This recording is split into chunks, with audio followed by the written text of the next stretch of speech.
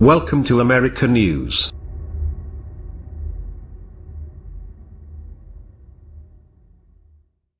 Servings for prep 10 minutes, total 25 minutes. Ingredients: 2 tablespoons olive oil, 3 small zucchini, halved lengthwise and scored kosher salt and freshly ground black pepper, to taste 1 jalapeno, halved and seeded 810 shisha, 2 peppers, a cubanelles, 3 zucchini blossoms optional, 14 cup roughly chopped lemon balm leaves, 14 cup roughly chopped parsley leaves, 14 cup roughly chopped oregano leaves, plus more for garnish, 3 tablespoons red wine vinegar, 12 teaspoon chili flakes, 1/4 cup breadcrumbs, toasted with olive oil, butter, and thyme, grated pecorino romano. For serving directions: 1.